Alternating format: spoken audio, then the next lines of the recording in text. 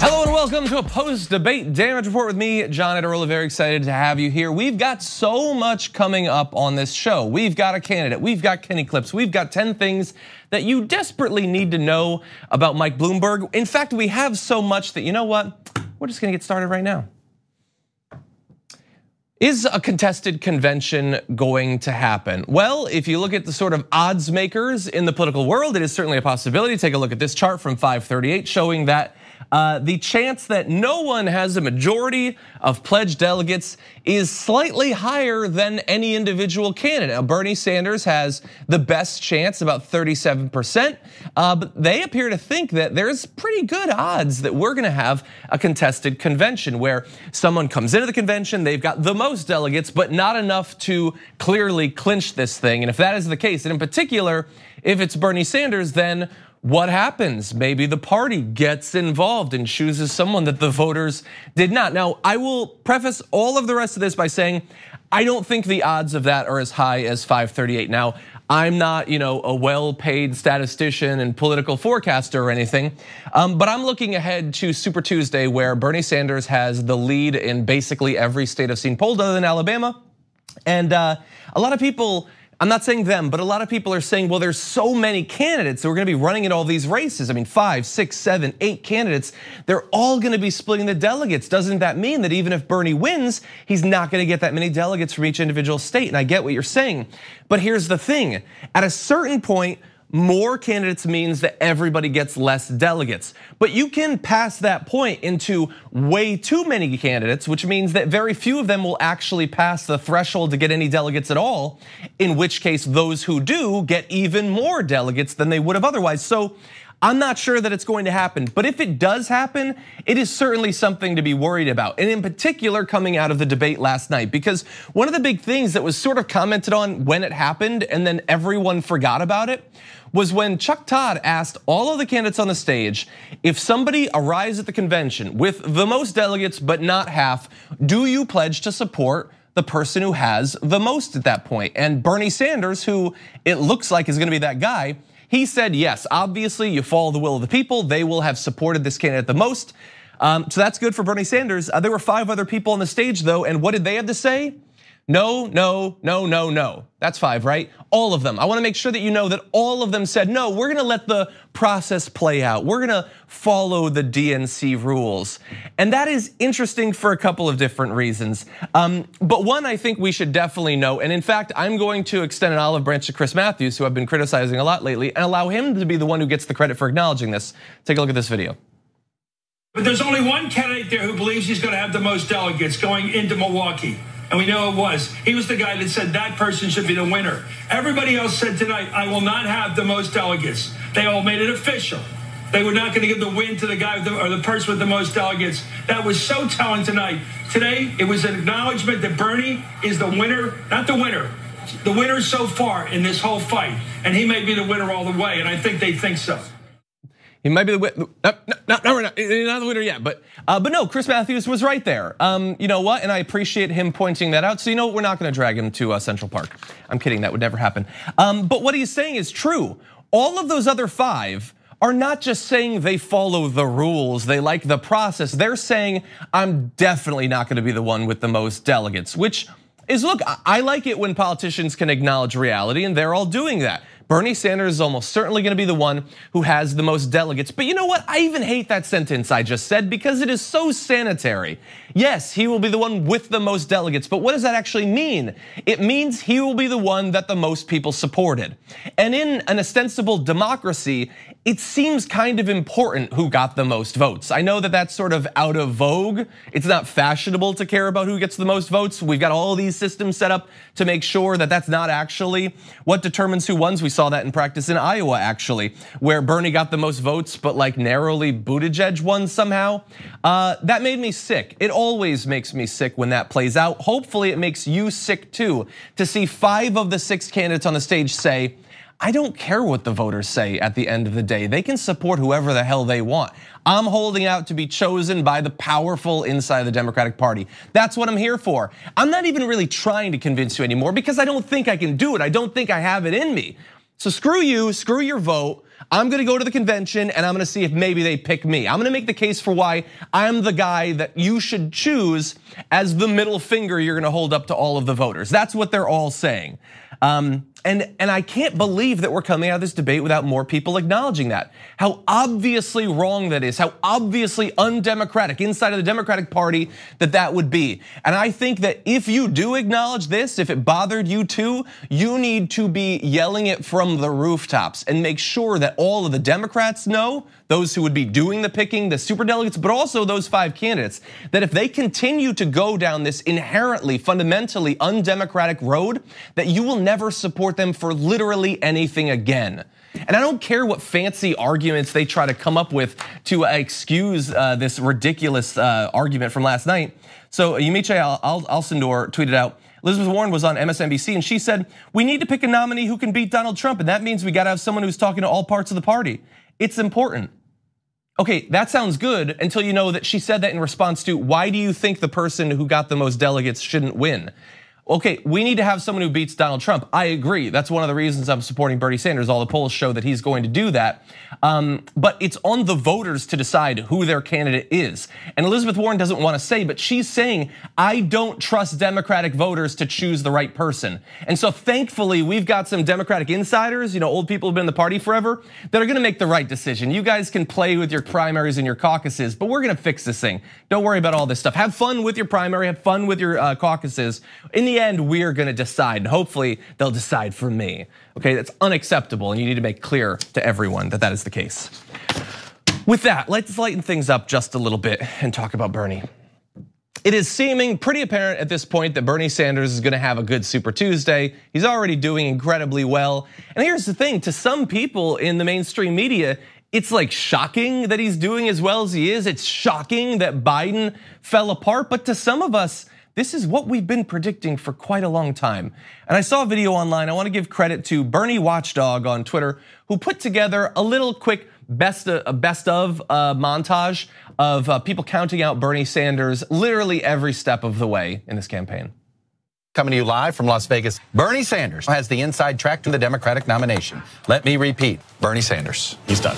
I see Bernie Sanders realizing he won't be in the top 5 and dropping out. I think Bernie's time. Be careful. I don't understand why he's running now. They need to start knocking some candidates out. Otherwise, the Democratic Party is going to nominate Bernie Sanders. For the Democrats to win, they have to knock Bernie out early. If it's clear that you are not going to be the nominee, will you leave the race? I intend to be the nominee. Bernie Sanders is the most stubborn politician. Stubborn old goat. Was yelling, screaming, screaming. In the same screechy voice. His time has come and passed. Coming out of Iowa, I would bet on Biden being there. Harris, Warren, Kamala. Cory Booker, Michael Bennet. I think there's a lot of pressure on Bernie. It doesn't appear that there's growth. Should he be thinking about throwing in the towel? Your polling numbers have gone down a little bit. Just happened to bring it with me. Incredible. Is Bernie done? Bernie Sanders was just released from the hospital. We shouldn't expect to see him on the campaign trail in the foreseeable future. Okay, so that's only the first half. You should definitely watch the full thing. Go to Bernie Watchdog on Twitter. But yeah, just the patronizing, literally from January, like Bernie Sanders, he narrowly lost Hillary Clinton. How could he possibly think he has a chance this time around? And every step of the way, they were like, what does he think he's doing? Biden has got this thing. He's gonna destroy this thing. It was so obvious to them. And here's the thing, from the very beginning, what were we saying? Obviously about Bernie's baked in support. I don't need to convince you that we predicted that, obviously. But about Biden, we've been saying from the very beginning, before he actually launched his race, yes, he has a lot of name recognition. Yes, he's affiliated with Barack Obama and the Obama administration. People are gonna like that. But he's a terrible campaigner. He's a terrible debater. He just can't get it done in this campaign. He never has. And he's run multiple times over multiple decades. And yet we kept saying that. And look, at some point, the fact that he kept sort of, his numbers stayed up debate after debate when he would give a fumbling, flailing, corn poppy performance, I started to question myself. But I knew that this is who Biden was, that at some point he was gonna falter. And so we stuck to our guns. And here's the thing, all those people that you saw in that montage, and yes, I get some of them have occasionally said a nice thing about Bernie Sanders. I'm not saying that they've all tried to destroy him at every step of the way, but all of them were fundamentally wrong about how this Democratic primary was going to play out. And yet CNN and MSNBC filled the airwaves with these pundits and these voices and these think tankers and all that, because supposedly they're the ones who know how things go in politics. Are any of them gonna have less screen time now that they were 100% wrong about Biden and Bernie Sanders in this thing? Any of them? I was supposed to be on Cuomo a few times. I haven't yet made it. I've gotten bumped. Maybe it'll happen. Cuomo does have progressives, especially from TYT on, and that's great.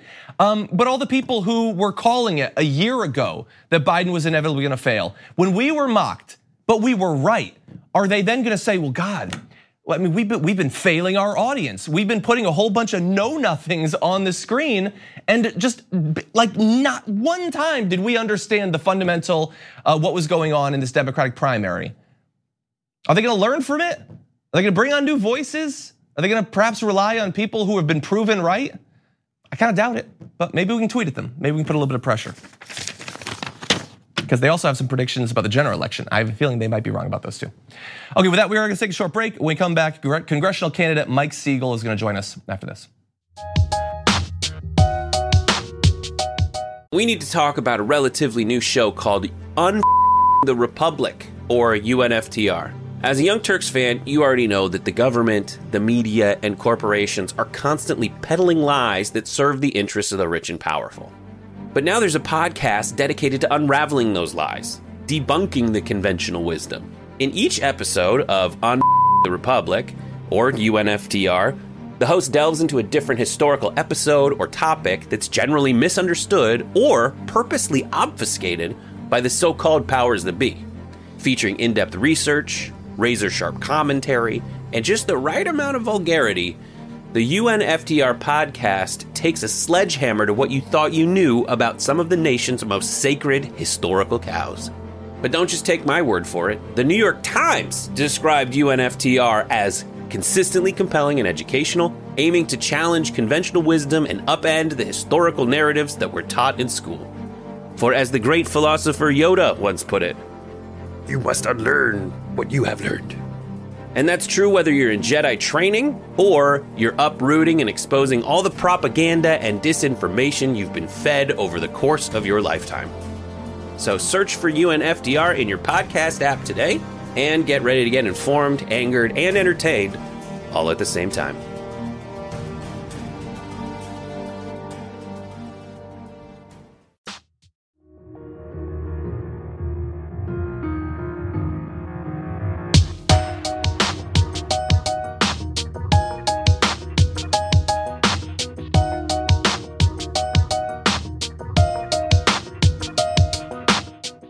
Joining us now is a candidate in Texas's 10th district, a congressional candidate, Mike Siegel.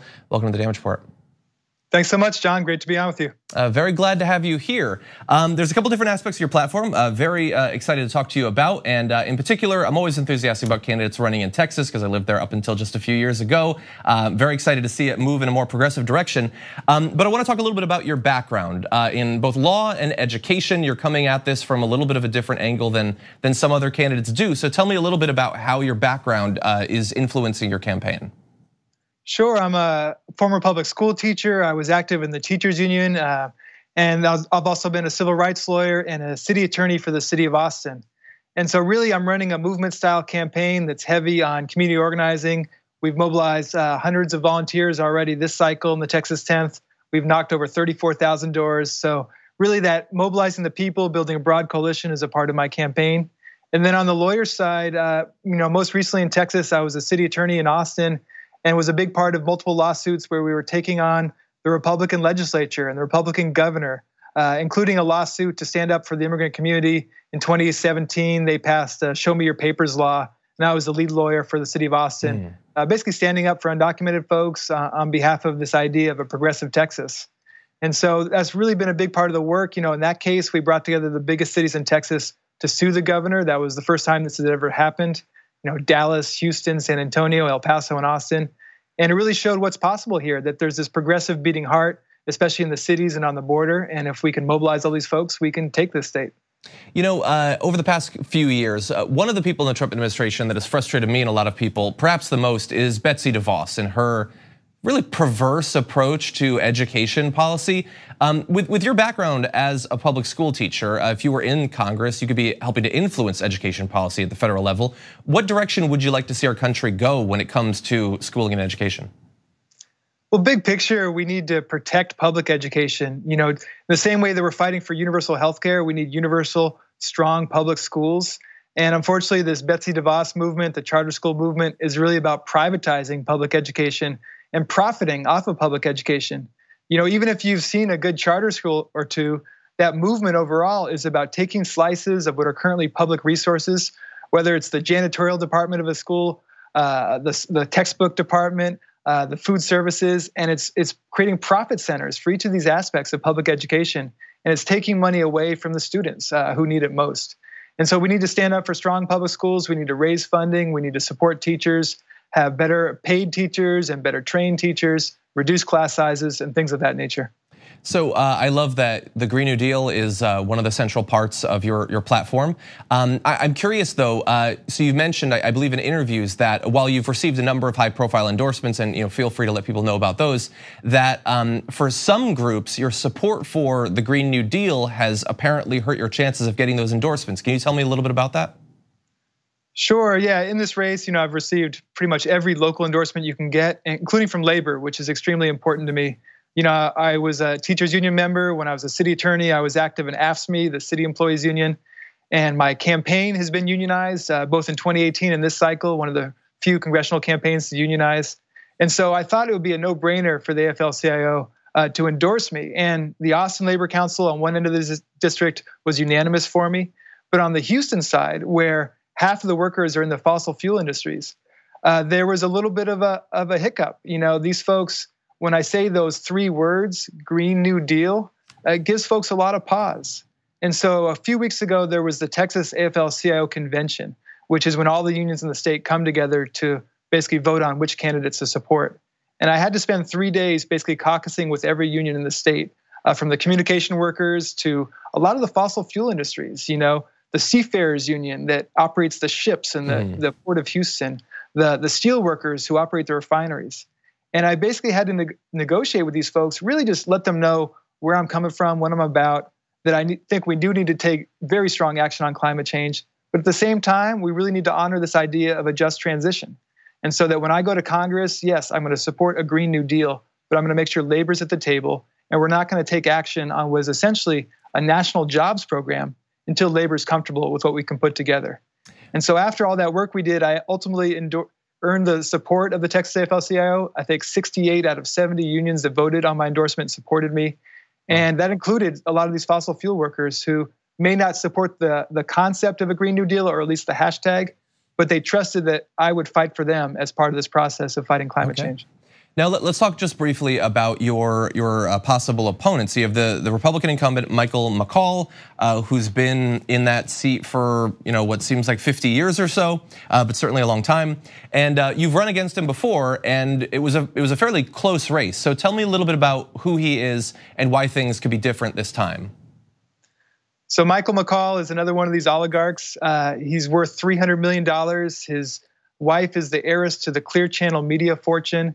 And basically, after they gerrymandered Texas in 2003, this guy, he bought the Republican nomination with several $1 million and put his feet up after that because the district was gerrymandered to be permanently Republican.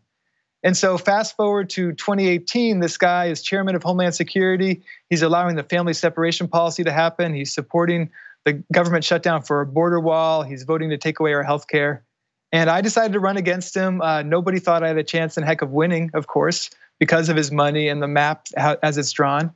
But we put together a strong grassroots coalition, over 1,000 volunteers, labor, environmental, youth groups. We made over 300,000 voter contacts and lowered McCaul's advantage from 19% to 4% in one cycle. And so now in 2020, this is a national battleground district, and I'm running to finish the job. Okay, and where can people find out more about your run? Well, thank you. So Mike Siegel, if you can spell my name, siegelfortexas.org. We've got a website, Siegel for Texas on Twitter and Facebook. So folks can definitely sign up to follow the campaign. Of course, any grassroots contributions help. We have a March 3 primary, and we're trying to win outright on March 3rd against 2 conservative primary challengers who are attacking me from the right. Okay, Mike Siegel, thank you again for joining us today. Thank you, John. It's an honor. We're gonna take a short break here. When we come back, let's talk a little bit about who Mike Bloomberg is after this.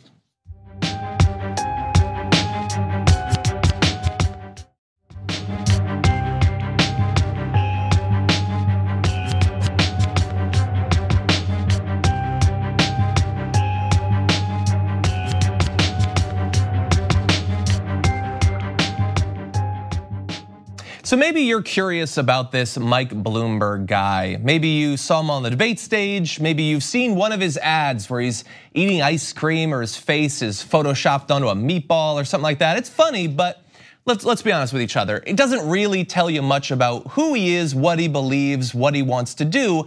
And so I wanna help out. In case you are curious about Mike Bloomberg, here are 10 things you should probably know about him. So he had this to say back in 1999 in an off-the-record conversation. My daughter is tall and busty and blonde. We went to China together, and what's a 16-year-old going to do on a business trip? He pops another carefully buttered piece of bread in his mouth. So I got her dates in every city in China. Then he yelled at the guy who was listening, that's off the record. That's a very weird thing to say about your daughter. Not unprecedented, to be fair. Donald Trump does talk about his daughter in that very same way, about how she's tall and busty and blonde, and how you gotta hook her up with people as you travel around the country. There are other things you could do, presumably, on a business trip in China. You could see the cultural sites, take in the culture, all of that. He had a different approach to it, so that's sort of weird. Here's another. So let's talk a little bit about his relationship with Donald Trump, because obviously they're New York billionaires. They've probably come across each other. And right now he's presenting himself as the guy who can take out Donald Trump. But what does he really think about Donald Trump? Take a look at this. I know Donald Trump, he's a great guy. He doesn't do everything he says, but he sure tries. And I'm a big fan of Donald Trump. He's a big fan of Donald Trump. Is he the guy to get it done and taking out Trump, but he's a big fan of him? And look, here's the thing. He says he's a big fan, but he wasn't president then, right? I mean, we didn't know as much about Trump. Can't he be friends with Donald Trump? I want you to bear in mind what had already happened when that video happened. We had already been through the whole birther thing. Donald Trump had already been the public face of trying to take down Barack Obama by spreading a racist conspiracy theory about where he was born. And after all of that, after everybody knew who Donald Trump was, Mike Bloomberg is a big fan of him. That's an interesting thing to note. Let's talk about something else involving Barack Obama. What does Bloomberg think about Obama's effect on the country when he was president? We have a big problem in the world. I would argue that today we are more segregated in America, certainly, than we were in terms of race, than we were a dozen years ago. And yet we're just finishing up 8 years with our first black president. Why are we more separated than we were before? That is the question you've got to ask yourself. Why during the Obama administration didn't we pull together? Well, I ask the president, that's his job really to pull people together. Okay, now if you're new to Bloomberg, I want you to really think about what that video means, especially mashed up with the last one we showed you, because you might be seeing these ads that are all over the place. They were running during the debate, maybe you saw them then, of Bloomberg just filling his ads with Barack Obama saying a nice thing about him. And they're together and there's a bunch of pictures about them. And he wants you to believe that Bloomberg and Obama, they go together like peanut butter and jelly. He's a big fan of him. I mean, note that in 2008 when Barack Obama was running for president, Bloomberg refused to endorse him. So just think about that for a second. But he just said in that video that the racial strife we experienced, the racist campaign against Barack Obama, that's Obama's fault. Not the Tea Party or Donald Trump, who was literally doing the whole birther thing during that time. It's all on Obama. That's why we had more racism. So if there was an explosion of right-wing hate groups, if there were white supremacist groups popping up, that's Obama's fault. That's what Bloomberg said. So just bear that in mind too. Okay, so let's talk about a couple of different issues. So one is privacy. Everybody's concerned in this digital age about people snooping on them, finding out too much about them. What does he think about, for instance, the NSA possibly violating your privacy rights? One thing that, look, if you don't want it to be in the public domain, don't take that picture, don't write it down. In this day and age, you got to be pretty naive to believe that the NSA isn't listening to everything and reading every email. And incidentally, given how dangerous the world is, we should hope they are, because this is really serious what's going on in the world. So that's Mike Bloomberg on the NSA. A couple different problems there that we should probably acknowledge. One is that he thinks that the government should be reading everything that you put out there. Reading all of your emails, it's not too much of a leap to imagine he wants them listening to your phone calls too. I mean, after all, it's a dangerous world. Your privacy rights, what are those really worth when there are dangerous people out there? Is that what you think? Is that what you believe about the world? Does Bloomberg match up with you there? That the government knows better? They should read everything you put out there. They should look at all of your photos because there's dangerous people. What a weirdly authoritarian way to approach the government. And if he was in charge of the NSA, what lines would he draw? What lines would he erase? It's a dangerous world after all, privacy. Really, who has time for that?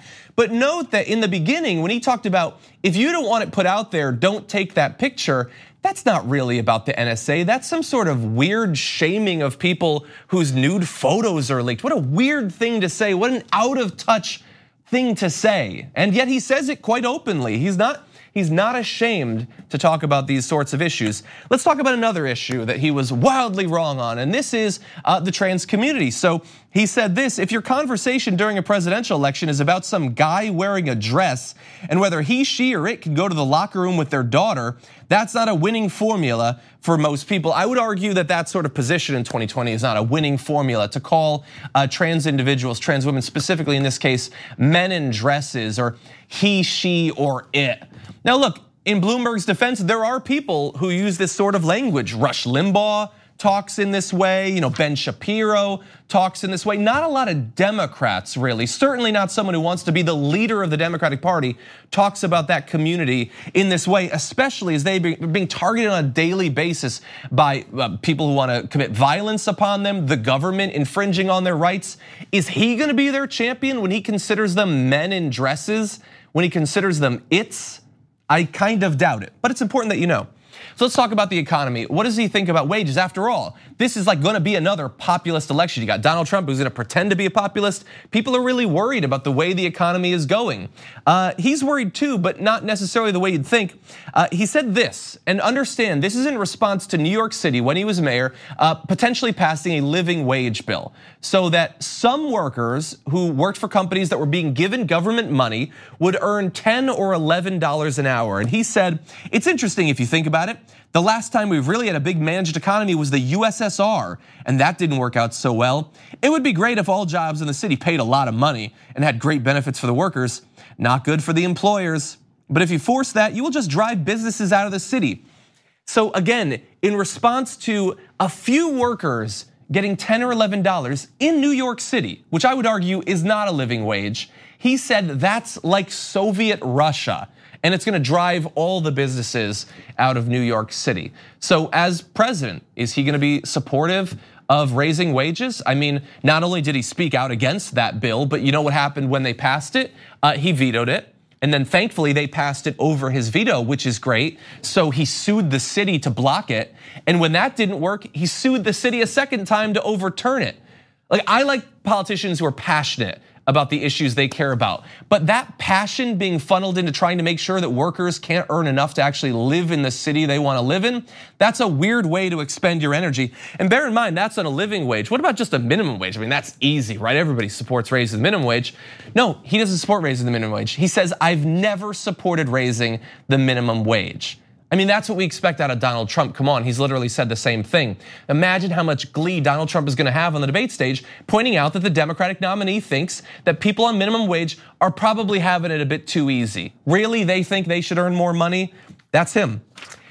I mean, really, if you want to talk about who Mike Bloomberg is, we've got to talk about sexism and sexual harassment because he has a record that could match anyone, including Donald Trump. Let's talk about a few of the things he's said. And bear in mind, this is just a sort of like Whitman sampler. There's a lot more where this came from. In 1989, in response to one of his male employees who was gonna get married, he told the female employees, all of you girls line up to give him oral sex as a wedding present. Now, was he joking? Sure, he'd say he was joking. Do you think it's funny? You think that's how he should treat his female employees? Imagine if I told female employees here, what would you think of me if I said that?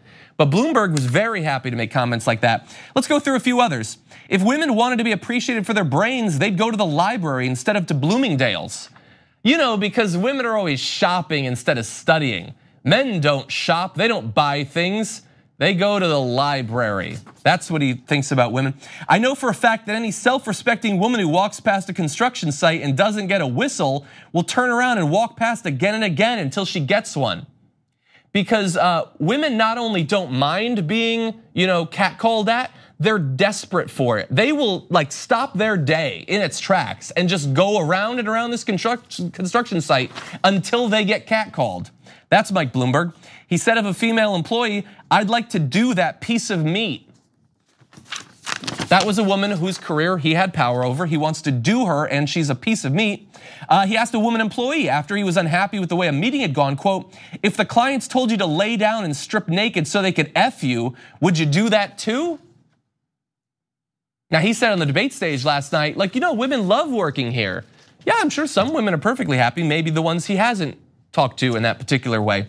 And understand, this is just the bare, like a little bit of Bloomberg on women. Telling a woman who got pregnant when she was working for him to kill it, counting all the women who got pregnant because it was so inconvenient for him. Not to mention the many NDAs and sexual harassment suits that he is currently facing. So feel free to do a little bit more research on that. You're not gonna like what you end up finding. Okay, so let's go back to policy a little bit. A lot of people are really favorable towards Social Security, Medicare, Medicaid, some of those popular things that the American government has ever done. What does he think about these programs? What would he do as president? Now let's talk about intelligent cuts rather than this sequestering thing which would devastate defense. There is a ways to slowly decrease the benefits or raise the eligibility age for Medicare and for Social Security. There's a ways to have more copay on Medicaid, which will do two things. One, the users of the service will pay a little more, but two, they'll think twice before they use services. So the services they use will be those that are really needed and not stuff that would be nice to have. I want to ask you a serious question. Are you so well off that it doesn't make you nauseous the way it does for me to watch a guy worth $60 billion tell you that your wages shouldn't go up, and in fact, the programs that you're gonna rely on later in life, those are probably due for some cuts. Taxes should definitely go down for billionaires, and that's gonna cost some money. How do we make it up? We cut Social Security, we cut Medicare, we cut Medicaid, we raised the age for you to qualify for it. Now that was a few years ago. He's gonna tell you that he believes different, but he was already a powerful politician who had a control over many people's lives in New York City. That's what he wanted. He wanted those programs to be cut. Okay, we've already heard that Trump might do that. It makes us sick to think that Trump might do that. It should make us equally sick to think that the Democratic nominee would also be pushing for cuts to those programs that so many people depend on. I want to talk briefly though about foreign policy. What does he think is acceptable in foreign policy? So he was asked a question, this is a few years ago, when Israel had blown up some hospitals and schools in Palestine. Here's what he thought about that. Unfortunately, if Hamas hides among the innocent are going to get killed because Israel just does not have any choice but to stop people Hamas firing rockets at their citizens. They have a right to defend themselves, and America would do exactly the same thing. Doesn't the Geneva Conventions lay out that you cannot attack schools or hospitals? Nobody's attacking schools or hospitals. We're attacking Hamas. But Hamas is standing in the middle of a hospital. If they're standing in the middle of a hospital and they're firing rockets at your kids, what would you expect us to do? Would you really want us to not try to stop them? And unfortunately, if there are innocents getting killed at the same time, it's not Israel's fault.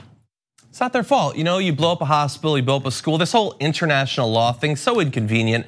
I mean, we could go in person, try to take them out without killing a whole bunch of civilians, children, people who are sick in the hospitals. We could change our policy, instead of just continuing decades of this policy of, we lose a person, so we kill 100 of theirs, and maybe we just ride that out for the rest of our lives. If he becomes president, he is just going to stand on the sidelines and allow that cycle of violence to continue, while saying that it's okay for countries to violate human rights laws, to violate international laws involving war. He thinks that that's perfectly fine. And in fact, what could they possibly do otherwise? They're not responsible for that. He doesn't even truly acknowledge that these civilians are being killed. He says, they're just wrong place, wrong time. They're not victims in that case, not at all. They're just collateral damage. What are you gonna do? Now think about how he would approach other conflicts around the world. So Yemen is being devastated by Saudi Arabia. What if he has business with Saudi Arabia? You think he's really gonna care about the people in Yemen any more than he does the people in Palestine? Do we wanna take that gamble? Do we wanna do that? I don't think so. But I want to turn to one more thing, and this is, to me, this is possibly the worst thing about him, and it is his expansion of stop and frisk, his defense of it, even years after it had been ruled unconstitutional. When he was asked about the fact that almost only the people who were being stopped were black and brown, generally males between 18 and 25, he was upset about those numbers, but not in the way you might expect. Take a look. I think we disproportionately stop whites too much and minorities too little. Well, it's exactly the reverse of what they say. They are. I don't know where they went to school, but they certainly didn't take a math course. Well, exactly so. Or a logic course. So he says now on the debate stage, so we saw that things were going out of control with stop and frisk, that the wrong people were being stopped. It was incredibly racist. And so I shut it down. Okay, did he? I mean, he's the one saying, if you think that we were being discriminatory towards black and brown individuals, you don't know math, you don't know logic. You're too stupid to understand what I'm trying to do with stop and frisk. And finally it was stopped. And for years afterward, he still talked fondly about the program. He is lying to you knowingly about the racist policy that he expanded massively during his time as mayor of New York. And he thinks that you won't ever learn the truth, that you'll just watch his little ads and you'll think that he can get it done. Okay, I'm hoping that people learn who he truly is. I'm trying to do my part and understand that this is just the beginning. I mean, we could talk about his spying on Muslim students in New York City, his comments about how we should effectively have death panels. If you get old and you get prostate cancer, we're not gonna do anything for you. It's a waste of money. He said that, it's on tape. He thinks that kids only support democratic socialism because they think it has to do with MySpace or something. So insulting to young voters, that's gonna help in a general election. He thinks that farmers are stupid in comparison to tech workers. They don't have enough gray matter to do more complicated work. Paid sick leave, he thinks that's a stupid policy that shouldn't exist. He's been quoted saying that.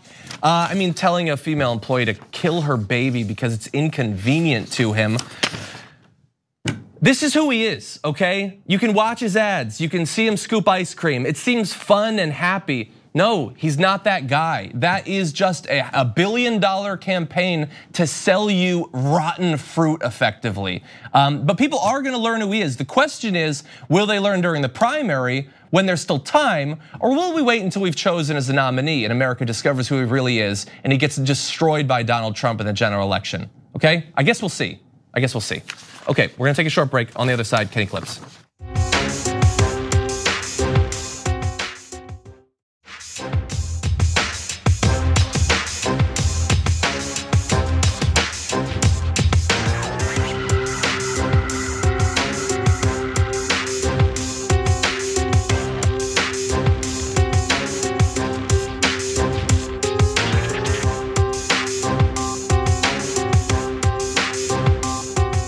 Last night at the Democratic debate, Michael Bloomberg got destroyed over his numerous NDAs involving women who've been sexually harassed or discriminated against in the workplace. That was yesterday. Today, let's talk about his campaign NDAs. And joining us to do that is the man who broke the story, reporter for The Nation, Kenneth Klippenstein III. Welcome to the Damage Report. Good to see you again, John. Glad to have you here. Great work in breaking the story. So break it down for us. What's going on with these campaign NDAs? So essentially, the Bloomberg campaign makes many of its employees sign an NDA, and not just an NDA, but an extremely restrictive one. My sources within the campaign tell me, and many of these folks have been through a number of different campaigns in the past. This is not a first campaign for many people. Say that this is by far the craziest, and I think the quote that I used in it was that it was bananas was how they described it, because it is so restrictive, and it not just. I want to be fair here. I understand if, for example, a campaign wants to keep something like an internal poll or something proprietary like that secret. That makes sense to me. But if you look at the language in this NDA, which numbered 9 pages long, and when I talked to a government oversight group called CREW, their expert told me that often these agreements will be just a few sentences long, essentially saying, for the duration of the campaign, don't talk to press outside of formal channels. This one goes on for just paragraphs and paragraphs, and it seems very broadly construed and appears to apply to anything relating to the campaign, and it goes on indefinitely. There's no expiration date. So even after just to be clear, even after the campaign is over, they're still muzzled. Exactly. Is that normal? No, not from what I'm told. Now, there are other campaigns that use NDAs. This has been a controversy for a while, and I do want people to not think that this all began with Bloomberg. However, what you're seeing is an intensification of the secrecy around it, and that seems to mirror, as you point out earlier, the way that he's approached NDAs in the corporate world. So I think that this story is a kind of nice illustration of how he's trying to import his practices in the corporate and business world to the political domain, which I think is supposed to be more transparent and open for the public to understand what's going on. So I believe it's referenced in your article that the campaign says that people who've been harassed, that wouldn't be covered under this NDA. They could still speak out about that. Do we know for sure that that's the case? Well, the problem here is, and again, to mention Crew, this is how they explained it to me, and several other lawyers did as well, is that it has a carve out for if there's something that you legally need to disclose in response to, for example, a subpoena, or a request to testify. But according to Crew, in the real world, these cases very rarely reach that threshold because on it, there's a lot of time. There's going to be consequences for your career if you do that. So really, what this is blocking is any sort of complaint that you might make that is something that perhaps you want the behavior to stop, but you're not willing to go through this very public process of outing yourself in the case. And apparently that's the vast majority of cases. So I love this story, and people should definitely go take a look at it at The Nation for more details. I'm curious though, in going forward, it seems like his campaign is going to be very prone to these sorts of leaks. Are you seeing much of that already? People reaching out to you? They're an extraordinary. People talk to me saying, how do you know this is true? What was the individual you got this from? I've been talking to, I don't want to say how many, but a bunch of people inside the campaign, and it's almost like a Game of Thrones type situation where it's like the Lannisters are just throwing money left and right, and it turns out when you've got a essentially mercenary army, which I believe characterizes a lot of the Bloomberg campaign, they're not going to be very loyal. Yeah, that's like, I get that money is what they have, so that's what they're going to use. But I've seen leaks in a couple of different areas, and you have to wonder, like, some of these people who are being hired to knock on doors, to spread information online, is their heart really going to be in it? Will these mercenaries fight like, true believer soldiers? It doesn't seem at this point like he's necessarily getting what he's paying for. Yeah, what I'm hearing on the part, and I don't want to get into sourcing too much, but just generally speaking to these folks, is a desperate need for money, and because of that, working for someone for whom they feel, frankly, some shame working for. And I think that's why they're reaching out to the press to the extent that they are, and not just the folks I talk to, but folks that they know as well. Yeah, and look, I know a lot of people have really hard. I don't want to shame people for taking a huge amount of money for what seems like it probably won't necessarily be much work. And so if you want to do that, I totally endorse taking his money and doing a really half-aid job at it. Or reaching out to me. I'm not going to complain about that either. Or both. Anyway, Ken, as always, thank you for joining us. Everybody, go check out this and the rest of Ken's work at The Nation. He's doing a great job over there. Great to talk to you again, John. Always good to have you on. And we're going to take one more break. We'll see you on the other side.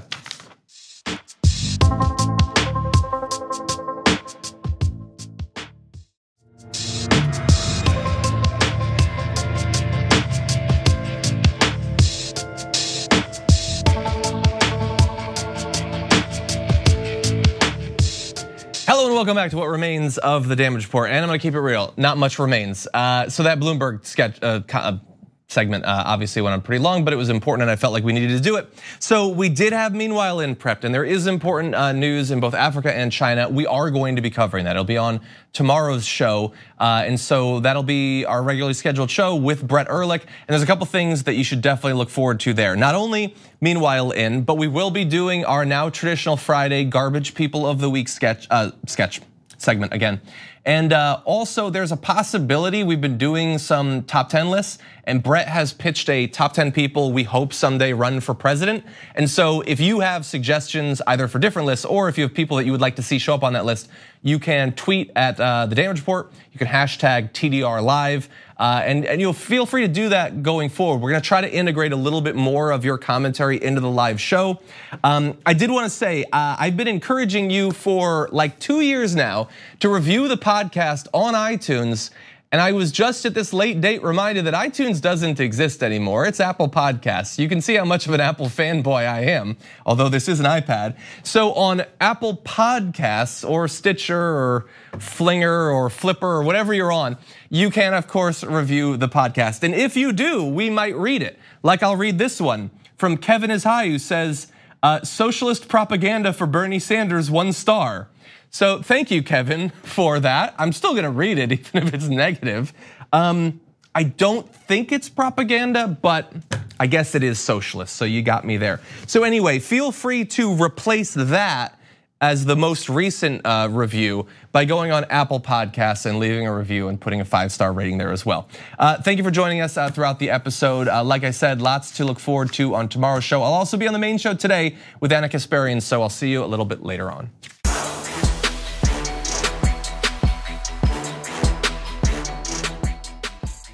Thanks for listening to the full episode of The Damage Report. Support our work, listen ad-free, access members-only bonus content, and more by subscribing to Apple Podcasts at apple.co/TYT. I'm your host, John Adarola. I'll see you soon.